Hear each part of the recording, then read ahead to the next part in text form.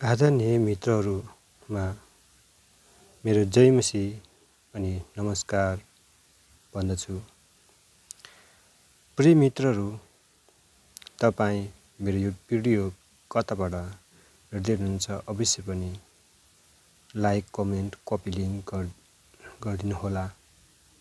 Like, comment, share गरिदिनु होला। प्रिय मित्रहरू, आज हामी आफ्नो देश छोडेर, आफ्नो भूमि छोडेर हामी परदेश गएका हुन्छौँ। परदेशमा पसिना बगाएर मेहनत गरेर हामी पैसा कमाउँछौँ। तर आज तपाईले त्यो पैसालाई मेहनत गरेर तपाईले पसिना बगाउँदै हुनुहुन्छ नि, त्यो तपाईको पैसा कता गइरहेछ? आज तपाईले सोच्नुहोस्। हामी आफ्नो देश, आफ्नो डाँडा काँडा, आफ्नो यो भूमि छाडेर हामी परदेश गइरहेका छौँ। आफ्ना जन्मभूमि छाडेर अरूको देशमा, अरूको ठाउँमा गइरहेका छौँ। र हामी आज कस्तो अवस्थामा तपाईँ र म आज जिइरहेको छ, तपाईँ विचार गर्नुहोला। हामी जानु राम्रो हो, नराम्रो होइन। हामी परदेश जानु नराम्रो होइन, राम्रो हो। पैसा कमाउनुहोस्, एकदम राम्रो हो। तर त्यो पैसा कता गइरहेको छ, कता खर्च भइरहेको छ, त्यो पनि सोच्नुहोला। प्रिय मित्रहरू, कतिका जीवन वैदेशिक रोजगारीमा जाँदाखेरि बिग्रिरहेका हुन्छन्। कति व्यक्तिहरू के तपाईले देख्नुभएको छ? कति व्यक्तिहरू आज अनि वैदेशिक रोजगारीमा गएर अनि विभिन्न कुलतहरूमा पनि लागिरहेका छन्। हो, हामी खानेकुरा हो खानु, तर ठिक लिमिटमा खानु। आफ्नो देशमा फर्किनुपर्छ भन्ने पनि सोच्नु। आफ्नो देशमा परिवार छ, फ्यामिली छ भन्ने पनि सोच्नु। तर हामी आज कुन तरिकाले बाँचिरहेका छौँ? प्रिय मित्रहरू, म पनि वैदेशिक रोजगारीमा नगएको होइन, म पनि गएको हो। तर हामीले काम गर्छौँ, पसिना बगाउँछौँ, तर त्यो पैसालाई माया गर्ने गर्नुहोस्। त्यो पैसा भनेको तर आफ्नो परिवारले पनि सम्झने गर्नुहोस्। प्रिय मित्रहरू, तपाईँ कुन ठाउँबाट तपाईले मेरो यो आवाज सुनिरहनु भएको छ? कमेन्ट बक्समा लेखिदिनु होला। यदि तपाईले सब्स्क्राइबर गर्नुभएको छैन भने सब्स्क्राइबर पनि गरिदिनु होला। अनि विशेष गरी हामी परदेशमा गएपछि, आफ्नो देश छाडेर गएपछि, हामी परदेश भूमिमा रहेको बेला तपाईको त्यो गर्मीले गर्दाखेरि तपाईको रगत चाहिँ एकदम तातिएको हुन्छ। हाम्रो रगत चाहिँ धेरै तातिएको कारणले हामीलाई यत्तिकै पनि रिस उठिरहेको हुन्छ। कृपया गरी हामीले त्यो रिसलाई कन्ट्रोल गर्नुपर्छ। तर प्रिय मित्रहरू, कति ठाउँमा मैले देखेको छु, घटनाहरू घटिरहेको हुन्छ। किनभने रिसको बेलामा होस हुँदैन। रिसले पाप गर्नतिर लान्छ। किनकि म एउटा धर्मशास्त्र बाइबलमा भनेका छन्, रिस त गर, पाप चाहिँ नगर। प्रिय मित्रहरू, साँच्चै नै रिसको बेलामा हामीलाई होस हुँदैन। एउटा जोस हुन्छ, तर होस हुँदैन। त्यही कारणले गर्दाखेरि तपाईले जहिले पनि आफ्नो विवेकमा सोच्ने गर्नुहोस्। म आज परदेशमा छु। म आज परदेशमा छु अनि त्यही कारणले गर्दा तपाईले त्यो कुरालाई बुझ्ने गर्नुभयो भने अवश्य पनि तपाईँ परदेश गएर के तपाईले उन्नति गर्न तपाईले सक्नुहुन्छ। नभए प्रिय मित्रहरू, हरेक देशमा आफ्ना आफ्ना कानुन छन्। आफ्ना आफ्ना कानुनमा रहनु आवश्यकता छ। जस्तै नेपालमा जस्तो कानुन छ, परदेशमा पनि तपाईँ जानुभयो भने त्यसमा पनि अर्कै कानुन छ। त्यो देशको कानुनमा तपाईँ रहनुपर्छ। त्यो देशको जुन कानुन छ त्यही कानुनमा नियमित रूपमा तपाईले पालना गर्नुपर्छ। प्रिय मित्रहरू, तपाईँ आज परदेशमा हुनुहुन्छ। तपाईले मेहनत गर्नुहोस्। तपाईले दिन प्रतिदिन काम गर्नुहोस्। तर कुनै त्यस्तो तपाईको जीवनमा त्यो घटना नघटोस्। किनभने कति देशको कानुनमा फाँसीको सजाय पनि सुनाइन्छ। किनभने बाइबलले पनि भनेको छ पापको जल मृत्यु हो। तर त्यही कारणले गर्दा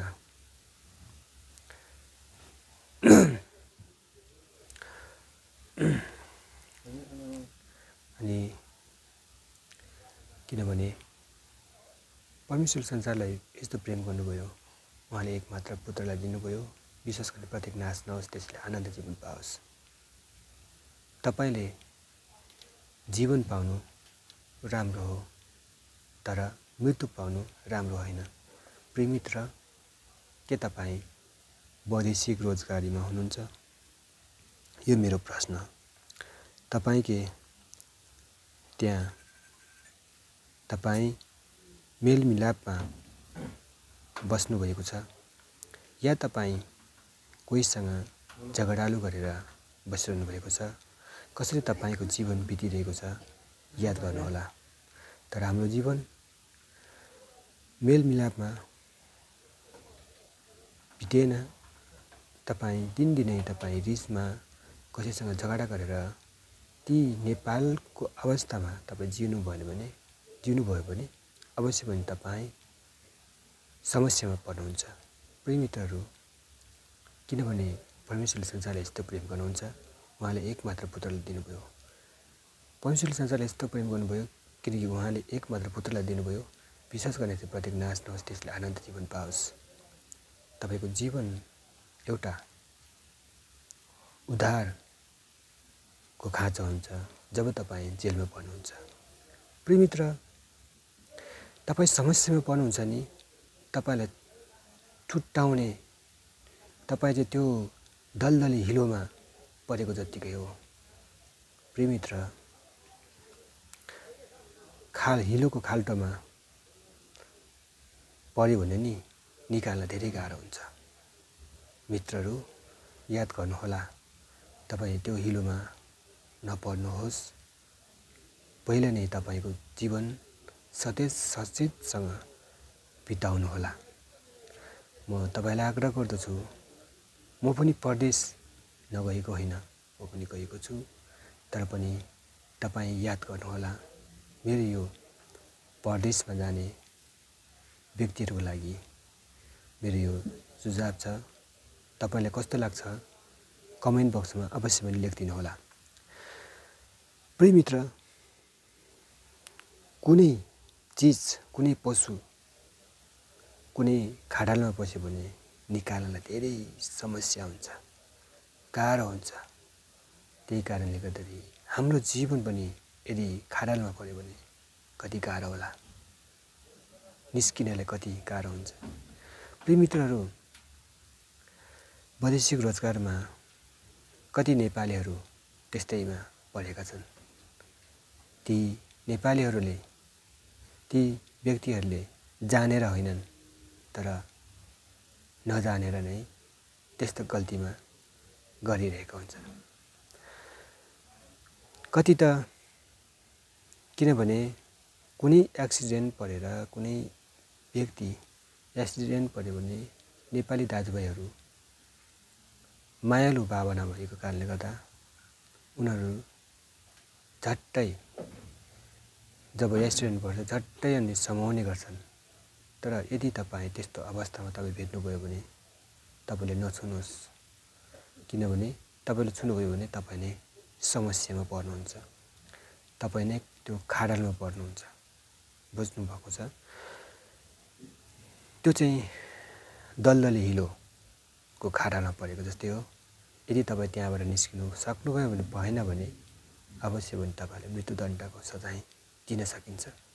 प्रिय मित्र, त्यही कारणले गर्दा बाइबलमा भनेको छन् कि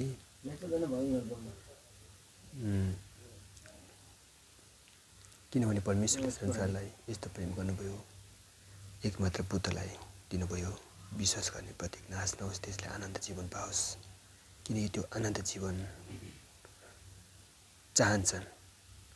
जब त्यो समस्यामा पर्दछन् त्यो जीवन चाहन्छन्। मर्न त कसलाई मन छ र? सबैलाई बाँच्ने रहर छ, जिउने रहर हुन्छ, र पनि त्यसो गर्दा गर्दा नै समस्यामा पर्दछन्। प्रिय मित्रहरू, याद गर्नुहोला, तपाईँ पनि यदि परदेशमा हुनुहुन्छ भने अवश्य पनि याद गर्नुहोला, किनकि समस्यामा तपाईँ पनि पर्न सक्नुहुन्न भन्ने छैन। तर तपाईँले ती कुरामा गल्ती नगर्नुहोस् जुन कुरा तपाईँ समस्यामा पर्नुहुन्छ। त्यही कारणले प्रिय मित्रहरू, मेरो यो च्यानल भने नै वैदेशिक रोजगारीको लागि नै केही कुराहरू बेला बेलामा दिइरहेको हुन्छ। बेला बेलामा ती कुराहरू नै बताइरहेको हुन्छ, किनकि वैदेशिक रोजगारीमा कस्ता कस्ता समस्याहरू हुन्छन्, कस्ता कस्ता कुराहरू हुन्छन् भन्ने कुरा मैले पनि भइएको छु। मैले पनि समस्यामा परेको छु। कति त प्रिय मित्रहरू नेपालबाट गएका हुन्छन् वैदेशिक रोजगारको लागि। यताबाट धेरै पैसा तिरेको हुन्छ, तर उता गएपछि काम पनि पाउँदैनन्। त्यही कोठामा थन्किरहेको हुन्छ, तर पनि खानाका लागि पनि केही पनि टुङ्गो हुँदैन, त्यत्तिकै बसिरहनुपर्छ। त्यही कारणले कति समस्यामा छन्। तर प्रिय मित्र, तपाईँहरू कति त तपाईँले काम गर्दै हुनुहुन्छ, तपाईँ भाग्यमान ठान्नुहोस्, किनभने तपाईँलाई काम पाइरहेको छ, काम गरिरहनु भएको छ। त्यसैले तपाईँले कमाएको त्यो पसिनाको कमाइ यतिकै नसकाउनुहोस्। त्यो कमाइलाई बचत गर्नुहोस्। त्यही कुराले तपाईँलाई धेरै उन्नति मिल्नेछ। त्यसैले त्यही कमाइले तपाईँलाई पछिसम्म केही न केही राहत पुग्नेछ। प्रिय मित्र,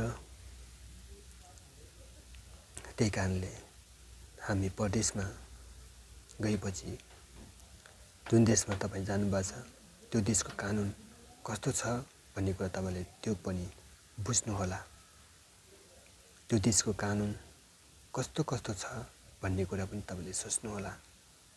प्रिय मित्र, कति देशमा अहिले लागू भइसकेको छ।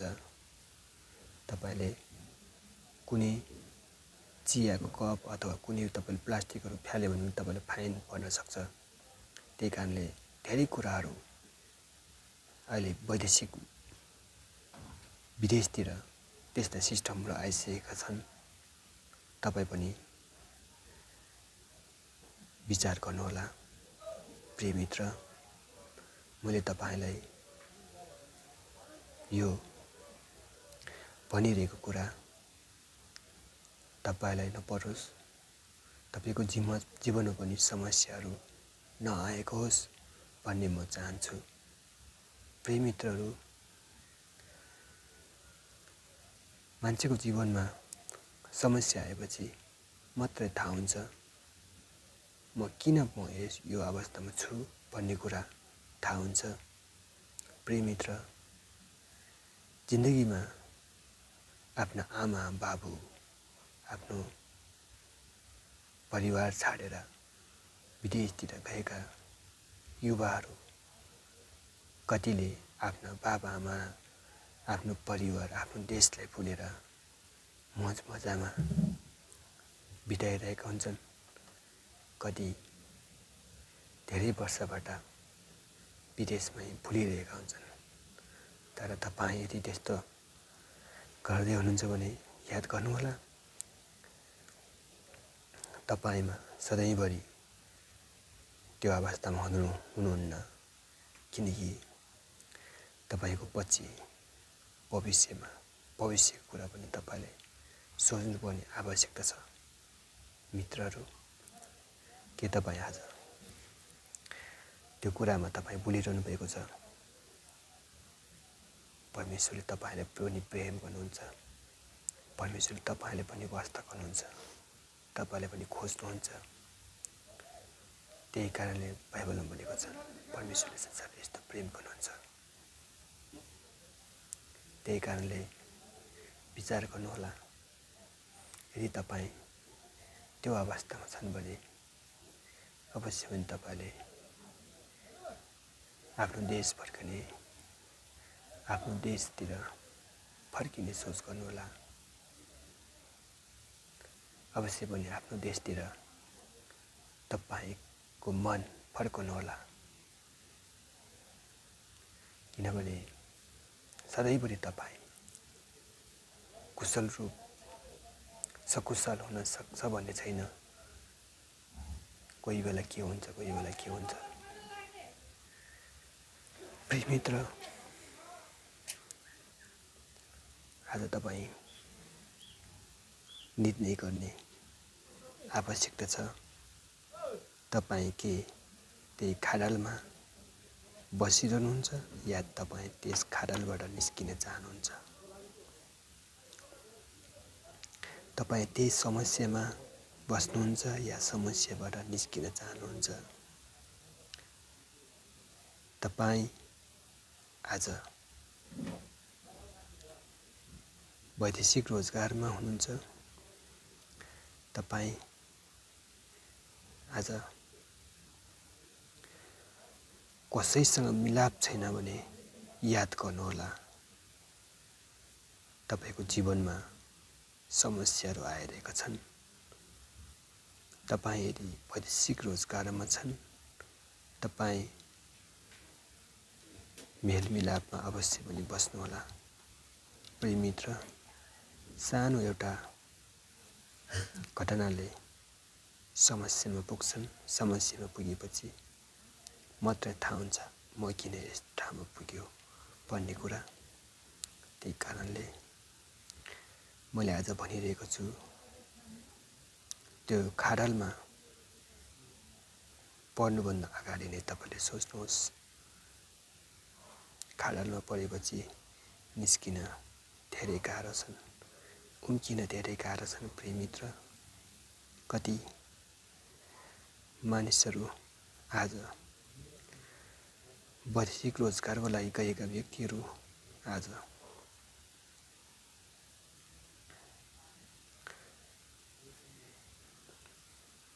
फाँसीका सजायहरू सुनाएका छन्।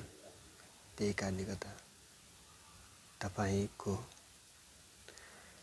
के गल्तीमा फाँसीको सजाय सुनाइन्छ त्यो कानुन अवश्य पनि बुझ्नुहोला। तपाईँ जुन देशमा तपाईँ पसिना बगाउँदै हुनुहुन्छ, अवश्य पनि तपाईले ती कानुनहरू पनि तपाईले अवश्य पनि मनन गर्नुहोला। मेरो यो सुझाव, मेरो यो सल्लाह तपाईहरूको लागि छुनेछ।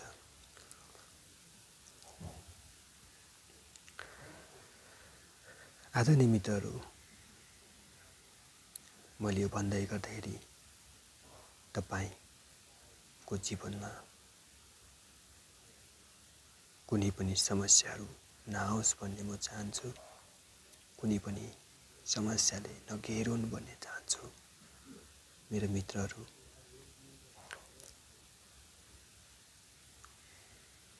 यो भिडियो अन्तिमसम्म हेरिदिनु भएको लागि धेरै धेरै धन्यवाद छ। प्रिय मित्रहरू,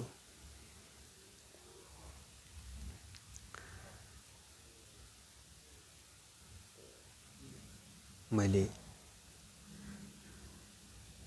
यो बोल्दै गर्दाखेरि तपाईको जीवनमा केही कुरा तपाईको जीवनमा मनमा लागिएका छन् भने अवश्य पनि कमेन्ट बक्समा लेखिदिनु होला।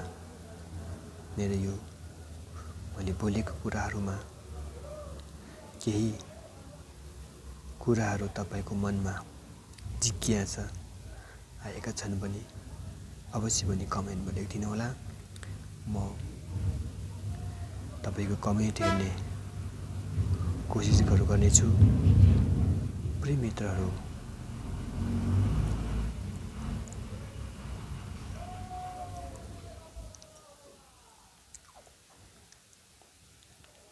प्रिय मित्रहरू,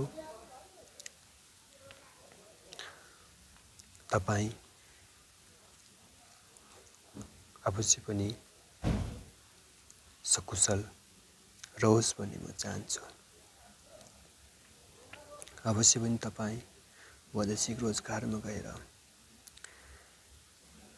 फर्केको म चाहन्छु। तपाईले मेहनत गरेको पैसा, मेहनत गरेको रकम सकुशल बचोस् भन्ने चाहन्छु।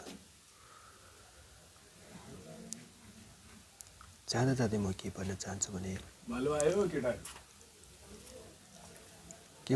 भने प्रिय मित्र,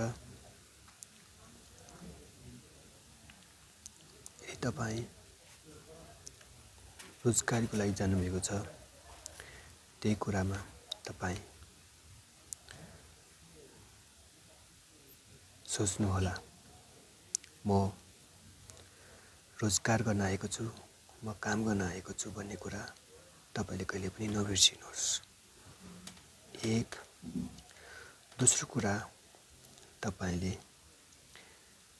ती देशको कानुनलाई तपाईले सम्झिनु आवश्यकता छ। मैले के गर्नुहुन्छ, मैले के गर्नु हुँदैन भन्ने कुरा तपाईले त्यो